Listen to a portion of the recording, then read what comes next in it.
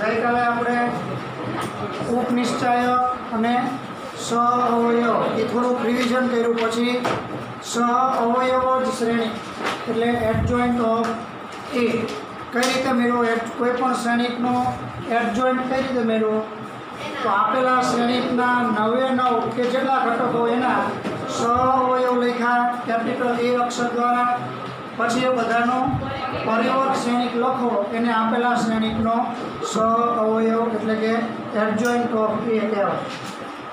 2 × 2 હોય તો adjoint of એ કઈ રીતે કીધો, 2 × 2 માટે અગ્ર વિકર્ણના સ્થાન બદલાવો અને પ્રતિ વિકર્ણની નિશાની બદલાવો. ચલો બધા જોઈએ. શ્રેણિક એ બરાબર 1 - 2 3 - 4 લખાવો જોઈએ. એ ઇન્વર્સ બરાબર -4 + 2 -3 + 1. રેડી? સાચું? વચ્ચે સાચું? શું ખોટું? -4 નો આવે એમ કે. ચાલો શું ખોટું અને સાચું છે? Very good. હા, એ ખોટું છે. મેં તને શું પૂછ્યું ને શું લખાયું? એ ઇન્વર્સ પૂછ્યા મેં. એડજોઇન્ટ ઓફ એ પૂછ્યું ને તો આ જવાબ સાચો છે. એટલે એ ઇન્વર્સનો આ જવાબ આ ભૂલ થાય બધાને થઈ ને આ કીધું પછી હવે પરીક્ષામાં થોડું ધ્યાન રાખવાનું. બેસો. એટલે 2 × 2 દેખાય, શું પૂછ્યું એ જોવાનું. એ ઇન્વર્સ પૂછ્યું હોય તો સ્થાન બદલાવો, નિશાની બદલાવવામાં આવે. એટલે એડજોઇન્ટ ઓફ એ પૂછે તો આ સાચું છે. એ ઇન્વર્સ પૂછે તો આગળ 1/છેદમાં નિશ્ચાયકમાં એ આનો નિશ્ચાયક મૂકવો પડે, પછી આ સાચું. આટલું શીખ્યા પછી ઉદાહરણ નંબર 24 અને 25 કયા હતા એ જોતા હતા ને. ઉદાહરણ છેલ્લું ગણ્યું તું, સાબિત કરો કે એ બી ઇન્વર્સ બરાબર બી ઇન્વર્સ ઇન્ટુ એ ઇન્વર્સ સાબિત કર્યું. એના પછીનું ઉદાહરણ કચરું થઈ જાય છે. ઉદાહરણ નંબર 26.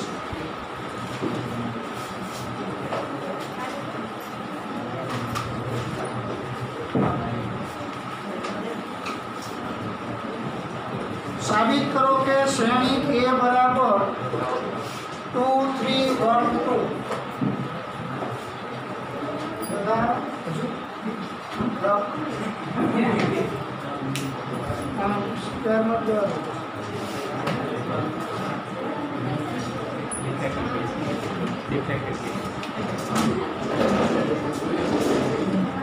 એ બરાબર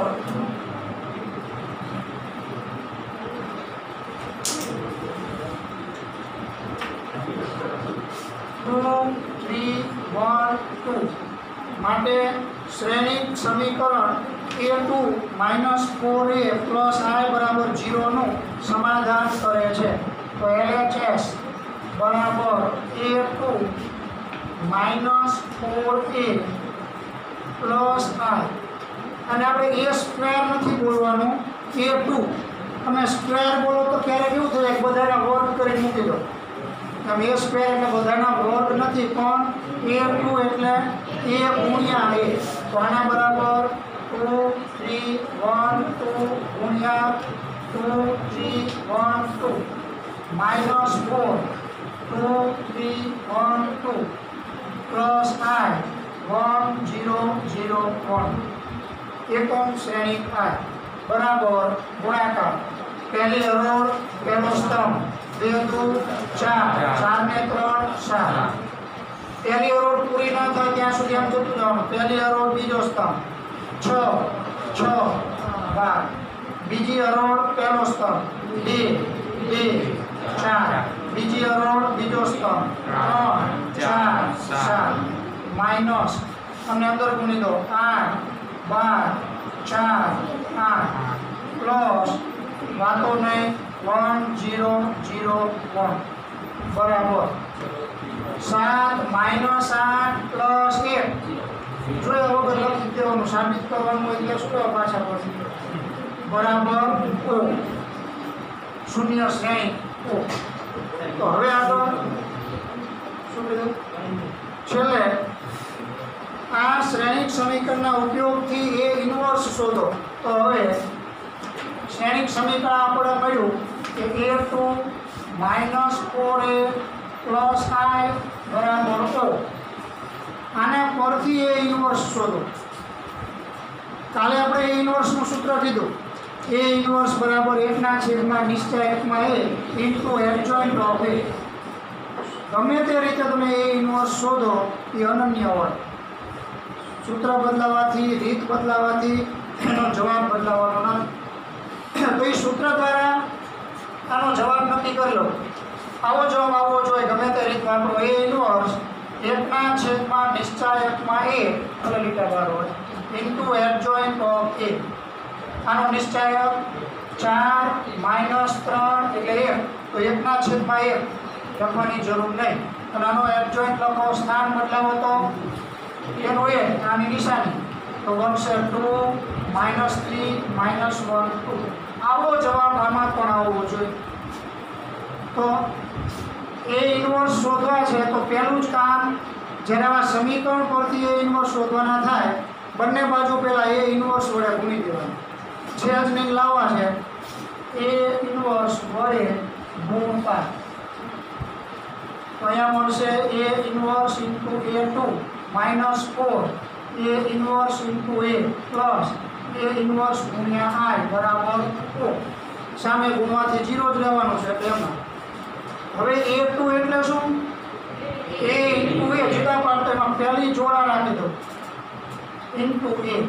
a ઇન્ટુ a ને જૂથ બનાવી દીધું -4 a ઇન્વર્સ ગુણ્યા a એટલે થઈ જાય i. a અને b એકબીજાના વ્યસ્ત શ્રેણિક હોય તો એનો ગુણાકાર એકમ શ્રેણિક થાય. તો આ એકબીજાના વ્યસ્ત અને એનો ગુણાકાર એકમ શ્રેણિક પ્લસ આનો જવાબ એ ઇન્વર્સ જ આવે. એકમ શ્રેણિક સાથે કોઈ પણ શ્રેણિકનો ગુણાકાર એ પોતે જ આવે.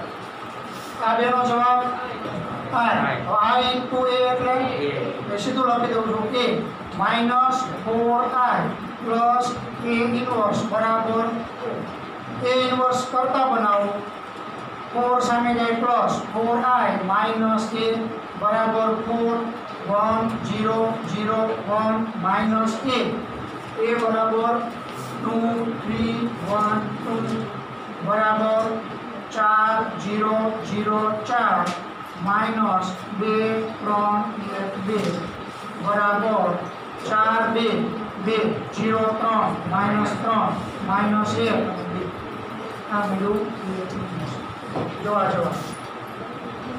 સૂત્ર બદલાવાથી કે જવાબ બદલાવાનો નથી, પણ આ રીતમાં ના પાડી છે શ્રેણિક સમીકરણ પરથી, એટલે આને મદદથી ગણવાનું છે.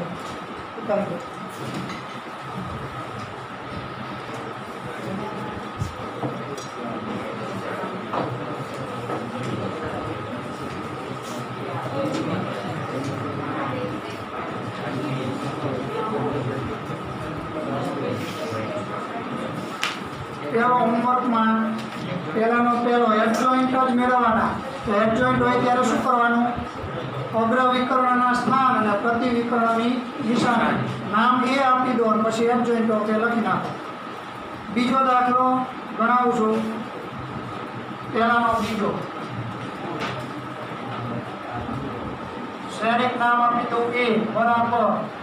આમાં તમને બોર્ડ ઉપર એમ લાગે કે આવડી ગયું, પૂરું થઈ ગયું, એકવાર ગણી નાખો પછી આવડી ગયું સમજવાનું. નિશાનીની ભૂલ થવાની શક્યતા છે. એ દૂર કરવા પ્રેક્ટિસ સિવાય નહીં. દાખલો વાંચી નાખો તો આમાં ન ચાલે, ભૂલ દૂર ન થાય. શું કીધું છે એડજોઇન્ટ માટે શું કરવાનું? કાલે ગણાય 9 ઘટક લખી નાખવાના. પહેલાં નામ આપીને કેપિટલ A11 A12 A13 પછી A21 A22 A23 A31 A32 A33 क्या प्लस माइनस करवाना कीधा? ચોકડી ઉપર પ્લસ અને બાકી બધા માઇનસ.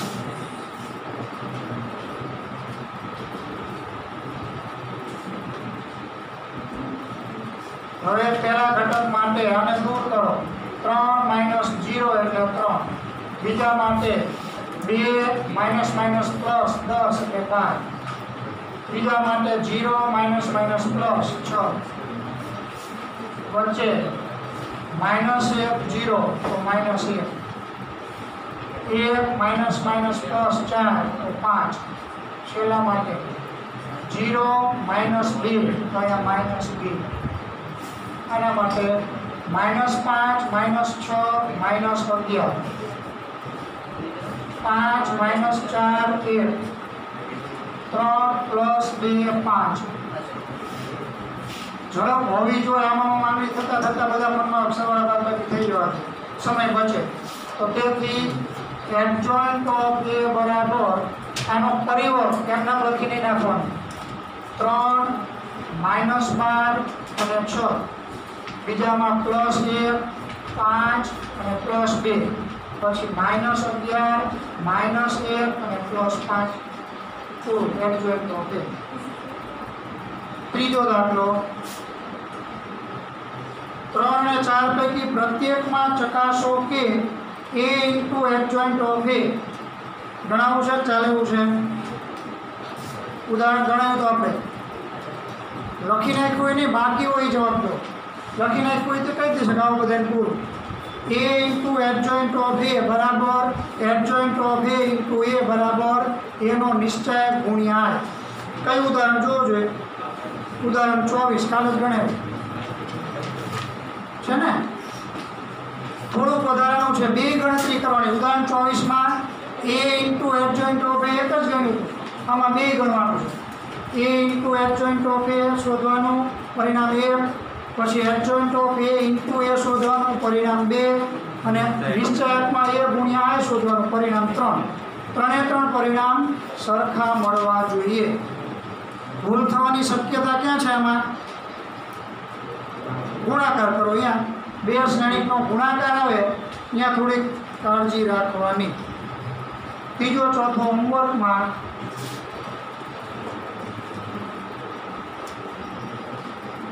પાંચમો તમે જે કોઈ બે દાખલા ગણાવો 5 થી 11 સુધીમાં તમે જે કોઈ ઇન્વર્સ શોધવાના એકને કેમ દેવાનું દેખાય નહીં ના એક તો ગણાવો છેલ્લો ગણાવી દો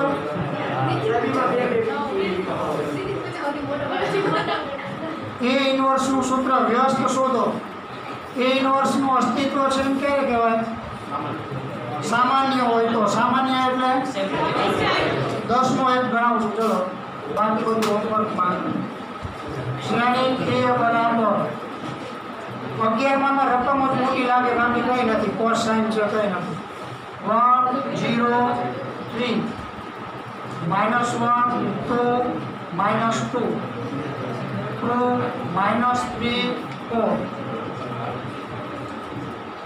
પહેલા શોધી લેવાનું એનો નિશ્ચયક બરાબર 1 4 2 8 -6 -+1 0 +9 એટલે 9 છેલ્લે +2 એની સાથે 0 -6 2 +9 -12 11 -12 -1 નોટ ઇક્વલ ટુ 0 તેથી એ ઇન્વર્સનું અસ્તિત્વ છે જો અમુક આવડે કરે છે પણ લખવા આપ્યું ને એટલે ઉધર રાખ્યું હોય ને પૂરું કરી દે ઉધર રાખ્યું એમ નહીં વ્યવસ્થિત સ્ટેપ હોવા જોઈએ કે આ રીતે ગણવું અસ્તિત્વ છે તો હવે એ ઇન્વર્સના સૂત્રમાં 1/છેદમાં નિશ્ચયાત્મક એ ઇન્ટુ એડજોઇન્ટ ઓફ એ તો એડજોઇન્ટ ઓફ એ શોધી લેવાનું એના માટે capital A11 A12 A13 A21 A22 A23 A31 A32 A33 plus plus plus minus plus minus minus plus minus ચોકડી ઉપર પ્લસ બાકી બધે માઇનસ પહેલી હરોળમાં શું આવશે આ કૌંસ રેખા હોય એ બધું હોય જાય અહીંયા આવશે 2 પછી આમાં આવશે 9 અહીંયા આવશે -6 એટલું સહેલું પડે, ઉપરથી સીધું મૂકી દેવાનું. અહીંથી શરૂઆત -4 + 4 0 પછી 4 - 6 -2 છેલ્લું -2 + 3 1 3 - 4 -1 -3 0 -3 છેલ્લું 2 0 2. તેથી એડજોઇન્ટ ઓફ એ બરાબર પરિવર્ત 2 - 9 - 6 0 - 2 - 1 -1 3 2. તો તેથી એ ઇન્વર્સ બરાબર 1/(વિસ્તારકમાં a adjoint of A. વિસ્તારકમાં a મળ્યો છે -1 તો બધાને માઇનસ વડે ગુણવા પડે. અહીંયા માઇનસ આવી બધાને અંદર ગુણી દો તો 2 0 1 9 2 -3 6 1 -2. આગળ શું છે -2 માઇનસ અહીંયા હા માઇનસ વડે ગુણવાના છે -2 0 1 બાકી બધા છે ને આ એક ઉતારી દો, બાકીના બધા જાતે. આગળ જોઈ લો તો 12મો દાખલો એનો હમણાં ઉદાહરણમાં કાલે 13મો ક્યારે ગણો 13મો આવી તરત 14મો એક ગણશું. ચલો આ ઉતારી દો 14મો દાખલો. અહીં ત્યાં હમણાં ટાઈમ વધશે, પૂરું થઈ જશે, ગણવા જ આપીશ. ચાલો આપણે પૂરું કરી દઈએ. એ આપેલા છે આના પરથી આ સમીકરણ પરથી સ્મોલ a અને સ્મોલ b શોધો. તો હમણાં તેનો એમ કિંમત મૂકી દો a2 3 2 1 2 ગુણ્યા 3 2 1 2 ગુણ્યા plus small a 3 2 1 2 plus small b 1 0 0 1 બરાબર 0 0 0 0 શૂન્ય શ્રેણી. ગુણાકાર 2 શ્રેણીનો પહેલી હરોળ પહેલો સ્તંભ 9 ને 2 11, પહેલી હરોળ બીજો સ્તંભ 6 ને 4 10, બીજી હરોળ પહેલો સ્તંભ 3 ને 2 5, બીજી હરોળ બીજો સ્તંભ 2 ને 4 6 પ્લસ સ્મોલ a ને અંદર ગુણી દો 3a 2a small a 2a plus b 0 0 b બરાબર 0 0 0 0. શ્રેણીકના સરવાળા અને અનુરૂપ ઘટકના સરવાળા તો અહીંથી બનશે પહેલો ઘટક 11 પ્લસ 3a પ્લસ b બરાબર 0.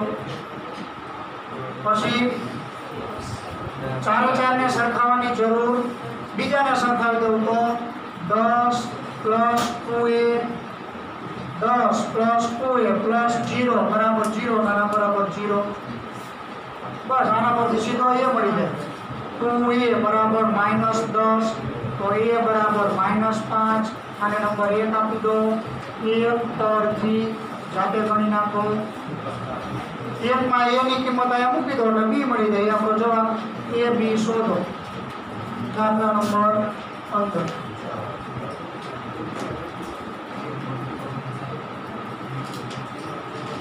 A3 15મો ભણાવું છું 16મો હોમવર્કમાં. એક જ સરખા છે. A3 એટલે A2 × A. તો A2 પહેલાં શોધવા પડે. જો આમાં ખાસ ધ્યાન આપજો. A3 બરાબર તમે ફરજિયાત A2 × A જ લેવાના તો જ સાબિત કરી શકશો. એ શ્રેણીકના ગુણાકાર છે એ ક્રમના નિયમનું પાલન કરતા નથી. એટલે a b બરાબર b હંમેશા થાય એવું કહી શકાય નહીં. તમને એમ થાય આમાં તમે a × A2 લખો તો એ જ રીત થાય, પણ એ ક્રમ બદલાવાથી આપણો જે જવાબ છે એ સાચો જ આવે એવું કહી શકાતું નથી. એટલે ખાસ A3 આવે ને A2 × A જ લેવાના. A5 આવે તો A4 × A લેવાના. A4 આવે તો A2 આવશે જ નહીં. એટલું બધું ક્યારેય નહીં આવે. A3 થી આગળ ક્યારેય આવશે નહીં. આપેલ શ્રેણી 15 માં a બરાબર 1 1 2 1 2 minus 1 1 minus 3 plus 3 માટે સાબિત કરો અને એના પરથી a ઇન્વર્સ મેળવો. સાબિત કરવામાં a2 પહેલા મેળવવા પડશે. તો હવે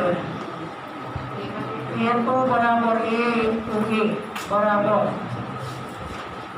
1 1 2 1 2 minus 1 1 minus 3 plus 3 1 1 2 1 2 minus 1 1 minus 3 plus 3. જેને લખી ગયો ને થોડી શાંતિ રાખો. આગળ ગણો છે એનો કોઈ જ્ઞાન નથી પડતું, પણ જેને ગણે છે ને એને ધ્યાન આપવાનું. પહેલી હરોળ પહેલો સ્તંભ બોલો છે 1 2 2 4 4. પહેલી હરોળ બીજો સ્તંભ 1 2 3 minus 1 2. પહેલી હરોળ ત્રીજો સ્તંભ 1 minus 3 એટલે minus 2 plus 3 પહેલી હરોળ પૂરી. હવે કોનો વારો આવશે? બીજી હરોળ ને બધા સ્તંભ સાથે બીજી હરોળ પહેલો સ્તંભ 1 ને 2 3 minus 6 minus 3. બીજી હરોળ બીજો સ્તંભ 1 ને 4 5 5 ને 3 8 minus minus ને પ્લસ. પછી ભૂલી ગયો ક્યાં પહોંચ્યા ભૂલી ગયા તો આનું નામ શું? a23 એટલે આમાંથી બીજી હરોળ હોય અને ઓલામાંથી ત્રીજો સ્તંભ. બીજી હરોળ ત્રીજો સ્તંભ 1 minus 6 એટલે minus 5 minus 9 તો 9 5 14 minus 4. ત્રીજું પહેલું 2 minus 1 એટલે 1 plus 6 7. બીજું 2 minus 2 0 minus 3 તો minus 3. ત્રીજું 2 plus 3 5 plus 9 14.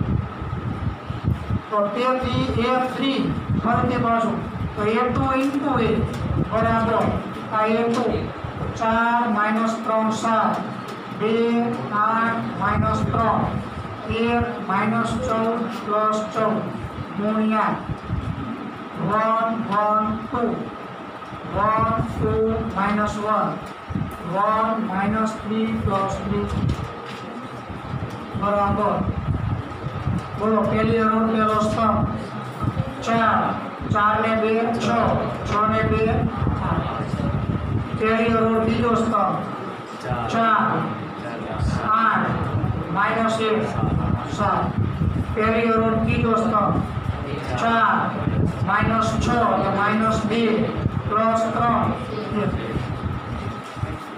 હવે બીજી હરોળ પહેલો સ્તંભ minus 3 plus 8 એટલે 5 અને minus 28 5 minus 28 minus 23.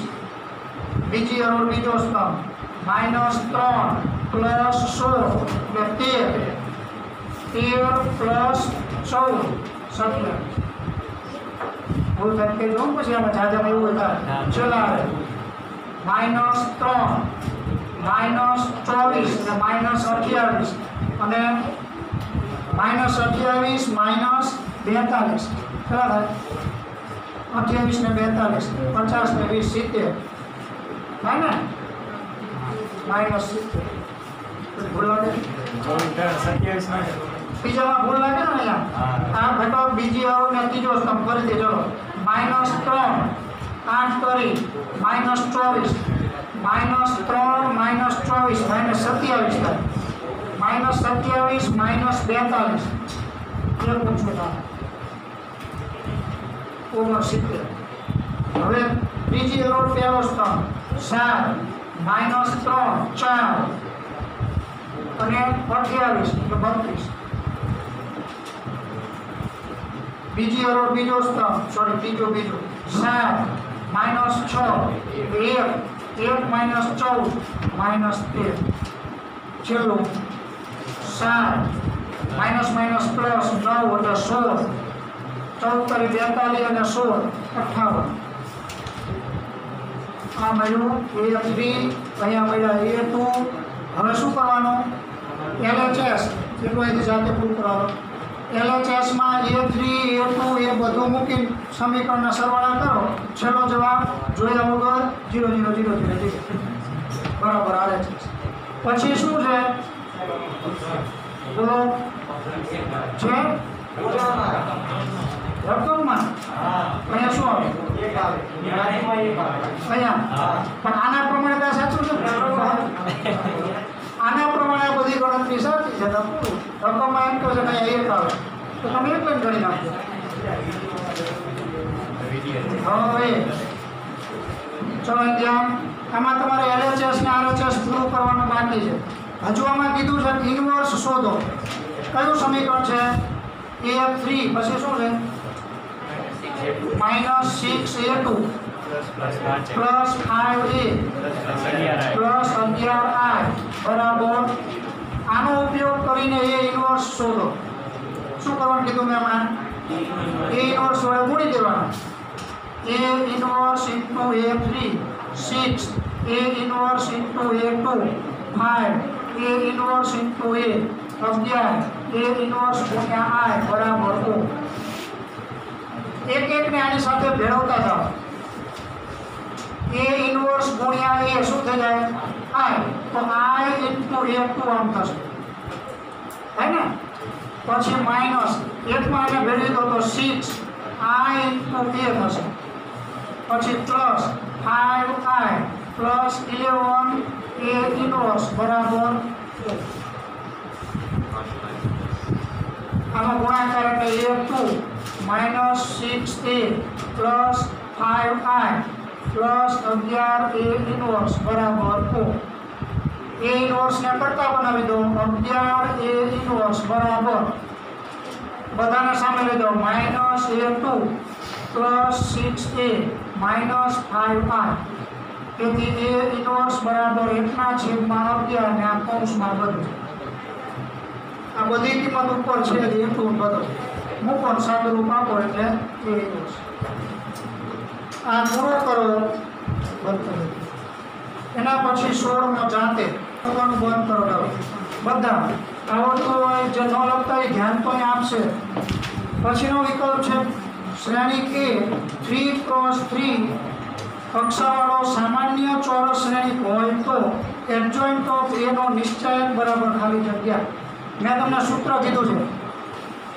છે A છે n ક્રોસ n કક્ષાનો શ્રેણિક હોય તો એડજોઇન્ટ ઓફ A નો નિશ્ચયક બરાબર A ના નિશ્ચયકની n - 1 ઘાત યાદ ન રહે તો શેના ઉપર થયું ખાલી ચર્ચા કરવા કહું છું કઈ જણા જાણ માટે બન્યું કઈ રીતે આવું પરિણામ મેં તમને કીધું છે adjoint of A into A બરાબર A નો નિશ્ચયક ગુણ્યા I કીધું છે ને પરિણામ હા કે ના ખાલી આટલું નથી કીધું આના બરાબર હજુ ત્રીજી પદ છે A into adjoint of A ત્રણેયની જરૂર નથી બંને બાજુ નિશ્ચયક લો આમ લખાય એડજોઇન્ટ નિશ્ચયક લેતા પહેલા આને ગુણી દઉં શું મળશે અહીંયા શ્રેણિકમાં આ છે 1 0 0 આ નિશ્ચયકમાં A એટલે કંઈક મૂલ્ય છે એને અંદર ગુણો તો A no નિશ્ચયક 0 0 0 A no નિશ્ચયક 0 0 0 A નો નિશ્ચયક આમ થશે આના બરાબર આપો હવે બંને બાજુ નિશ્ચયક લેતા આમાં મળે adjoint of A into A નો નિશ્ચયક બરાબર શ્રેણિકનો નિશ્ચયક બની જાય A no નિશ્ચયક 0 0 0 A no નિશ્ચયક 0 0 0 A નો નિશ્ચયક આ A નો નિશ્ચયક એટલે કંઈક મૂલ્ય છે ત્યાં હવે નિશ્ચયકને જુદા પાડી શકાય આ માનાંક નથી નિશ્ચયક છે AB નો નિશ્ચયક હોય તો એના બરાબર A નો નિશ્ચયક ઇન્ટુ B નો નિશ્ચયક પરથી આને જુદા પાડો તો adjoint of A no નિશ્ચયક into A નો નિશ્ચયક બરાબર નિશ્ચયકમાંથી કોમન ક્યારે નીકળે આમાંથી એકવાર નીકળે આમાંથી એકવાર નીકળે આમાંથી એકવાર નીકળે તાર હવે A ના નિશ્ચયકનો ઘન અને બાજુમાં શું વધે નિશ્ચયકમાં 1 0 0 0 1 0 0 0 1 એનું મૂલ્ય થઈ જાય I નહીં આ નિશ્ચયક છે નિશ્ચાયકની અંદર 1 0 0 0 1 0 0 0 1 એનું તમે મૂલ્ય શોધો એટલે જવાબ આવે 1. ત્યાં આ નો લખી નાખતા, એ નિશ્ચાયક છે એનું મૂલ્ય થઈ જાય 1. હવે આ એક નિશ્ચાયકમાં એ ઉડાડી દો તો અહીંયા શું થઈ જાય? આપણું સૂત્ર થઈ ગયું, એના એડજોઇન્ટ ઓફ એનો નિશ્ચાયક બરાબર એના નિશ્ચાયકનો વર્ગ. અહીંયા શ્રેણિક એ કેવો લીધો તો આપણે 3 × 3, તો 3 × 3 હોય તો અહીંયા 2 થતા, 2 × 2 હોય તો અહીંયા 1. એટલે આપણું સૂત્ર બની જાય એડજોઇન્ટ ઓફ એનો નિશ્ચાયક બરાબર એના નિશ્ચાયકની n - 1 ઘાત. તો શું જવાબ આવશે? કયો છે? બી, એના નિશ્ચાયકનો વર્ગ બીજો જવાબ આવશે. વિકલ્પ નંબર 18 એ 2 કક્ષાનો ચોરસ સામાન્ય શ્રેણિક હોય તો એ ઇન્વર્સનો નિશ્ચાયક બરાબર ખાલી જગ્યા. એ ઇન્વર્સ આવ્યું 18 માટે આટલું, એ ઇન્વર્સ ઇન્ટુ એ બરાબર શું લખાય? એ ઇન્વર્સ ગુણ્યા એ, કેપિટલ I. બંને બાજુ નિશ્ચાયક રાખો બરાબર નિશ્ચાયકમાં I. નિશ્ચાયકને છૂટા પાડી શકાય. એ ઇન્વર્સનો નિશ્ચાયક એનો નિશ્ચાયક બરાબર 1. I નો નિશ્ચાયક એનું મૂલ્ય થઈ જાય 1. શોધવાનું છે આપણે એ ઇન્વર્સનો નિશ્ચાયક બરાબર 1/, નિશ્ચાયકમાં 1. આ જવાબ. આને બીજો સંકેત આમે લખાય ડિટર્મિનન્ટ ઓફ એ. એક જ છે એટલે જવાબ આવશે બીજો 1/, ડિટર્મિનન્ટ ઓફ એ. પછીનો પોઈન્ટ આખો કેન્સલ છે. 4.7 કરીને જે લખ્યો છે તે ઉદાહરણ 27, 28, 29 બધું કેન્સલ. સ્વાધ્યાય 4.6 આખું કેન્સલ. સીધા પ્રક્રિયા ઉદાહરણ આવશે. આ બે લખી નાખો પછી આગળ 30 એક ઉદાહરણ ગણાવી દઉં. ત્યાં દરેકનું ધ્યાન આમાં હવે હોવું જોઈએ. ભણી નાખ્યા હોય તો એકવાર નજર કરશું ને, ઉદાહરણ પૂછવાની શક્યતા પ્રકરણમાંથી વધારે હોય છે. કોઈ પણ પેપર કાઢવા બેસે ને એને ઉદાહરણ પૂછવું હોય તો માનસિક સ્થિતિ એવી હોય છે બધા શિક્ષકોની, પ્રકરણમાંથી પહેલાં સારું હોય ગોતી લે. પ્રકરણ એટલે વિશિષ્ટ ઉદાહરણ. વિશિષ્ટ જો અમુકમાં હોતું નથી પણ કોઈ વિશિષ્ટ કહે છે. ઉદાહરણ 30માં શરત આપી છે એબીસી પૈકી પ્રત્યેક 2 અસમાન અને પ્રત્યેક ધન હોય તો અહીં અસમાન એટલે A ≠ B ≠ C, કોઈ પણ 2 સમાન નથી તથા A > 0, B > 0, C > 0 છે. પ્રત્યેક ધન છે તો સાબિત કરો. એમાં LHS. આમ તો બરાબર પરિણામ સાબિત નથી કરવાનું. સાબિત કરો કે આપેલા નિશ્ચાયકનું મૂલ્ય ઋણ છે. નિશ્ચાયક ડેલ્ટા બરાબર A B C, B C A, C A B. આનું મૂલ્ય ઋણ સાબિત કરો.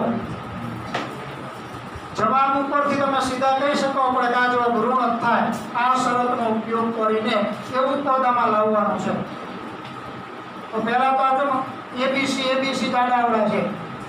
બીજી અને ત્રીજી કોલમને પહેલામાં ઉમેરી દો કે બીજી ત્રીજી હરોળને પહેલી હરોળમાં ઉમેરી દો, ગમે તે ચાલે. તો અહીંયા ભેગું શું થશે? A + B + C, અને એને હું કોમન એક સાથે 2 કામ A + B + C.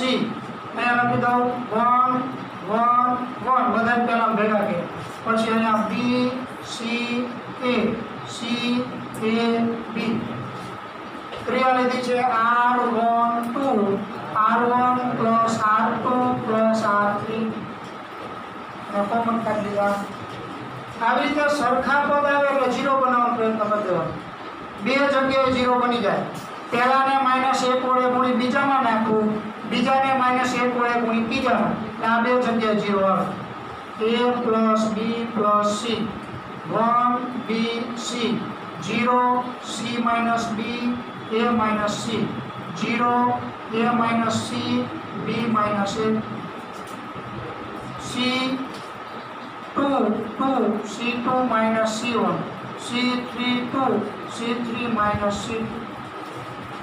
2 0 આવી ગયા એટલે હવે બીજી લખ કર્યા વગર નિષ્ણાત કરી દેવાનું. ગણાય, બીજે ક્યાંય 0 બને એવું લાગતું નથી. a plus b plus c કૌંસમાં પહેલો ઘટક a આ બેનો ગુણાકાર c માઇનસ b ગુણ્યા b માઇનસ a માઇનસ આ બેનો ગુણાકાર a માઇનસ c નો વર્ગ. એકની સાથે આ બેનો ગુણાકાર માઇનસ આ બેનો ગુણાકાર, અહીંયા કૌંસ પૂરો, બાકી બધું તો 0 છે. બરાબર a plus b plus c કૌંસમાં આ માઇનસ b નથી પણ c minus b c minus b કૌંસ છૂટા પાડો cb minus ac minus b square minus minus plus ab અહીંયા minus a square minus minus plus 2ac અને માઇનસ c સ્ક્વેર કૌંસ છૂટા પડ્યા, નિશાની બદલાની, અહીંયા કૌંસ પૂરો. આ c હવે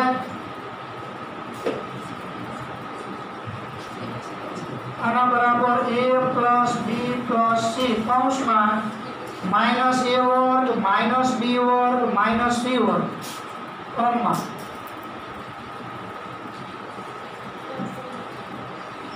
આ 2ac પ્લસ અને માઇનસ ac એટલે plus ac plus ab plus bc અહીંયા આવશે plus ab plus bc plus ac કૌંસ પૂરો. તો આના ઉપરથી તમે હજુ કહી ન શકો કે આ પદ ઋણ જ હશે. આટલી ખબર છે કે abc સમાન નથી અને abc ત્રણેય ધન છે, તો આના પરથી આ ઋણ જ થાય એવું તમે કહી શકો નહીં, કારણ કે આ બંને ધન ધન બધું બરાબર છે. આ પાછું ધન કહી શકાય, તમે ઋણ છે કહી શકો ખરા પદને? એવું કંઈક પદ લાવવું પડે કે આમ જોઈ કહી શકો કે આ ઋણ જ હશે. સૂત્ર બનાવવા માટે આમાંથી માઇનસ કોમન કાઢું છું, 2 વડે ગુણીને ભાગી દઉં છું, તો 1/2 a plus b plus c 2a square plus 2b square plus 2c square plus 2ab minus minus common થઈ ગયો minus 2ab minus 2bc minus 2ac minus 1/2 a plus b plus c કૌંસમાં આની જગ્યાએ a માઇનસ b નો વર્ગ b minus c નો વર્ગ c minus a નો વર્ગ. આનું વિસ્તરણ કરો એટલે a વર્ગ એ કંઈથી આવે ને એક આમાંથી આવે 2a વર્ગ, આ બે ઉપરથી 2b વર્ગ, આ બે ઉપરથી 2c વર્ગ minus 2ab minus 2bc minus 2ac બધા. તો હવે જો a અને b અને c સમાન નથી એટલે આ 0 થવાનું નથી. સમાન ન હોય તો આ 0 થાય હશે, 0 થવાનું નથી. બીજું વર્ગ હંમેશા આ ધન આ ધન આ ધન ધના ધન ધન આ પણ ધન, ત્રણેય ધન છે તેનો સરવાળો ધન જ હોય. અહીંથી અહીંયા સુધી ધન પણ આગળ તો શું કહી શકાય લેસ ધેન 0. એટલે આપેલું જે નિશ્ચયક છે તેથી ડેલ્ટા લેસ ધેન 0. આપેલ નિશ્ચયકનું મૂલ્ય ઋણ છે એવું તમે આના પરથી કહી શકો. અહીંયા કારણ લખી દેવાનું a not equal to b not equal to c તથા a greater than 0 b greater than 0 c greater than 0 લખી.